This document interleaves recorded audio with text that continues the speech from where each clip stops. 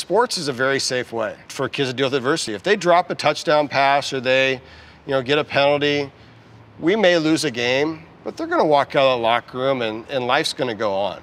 You're judged by how you overcome adversity and how you deal with adversity. Adverse situations look different all across the board. It can be everything from relationships, it can be losing a job, to a bad call during a football game. And how you deal with that and how everybody sees how you react to that, it does define you as a person.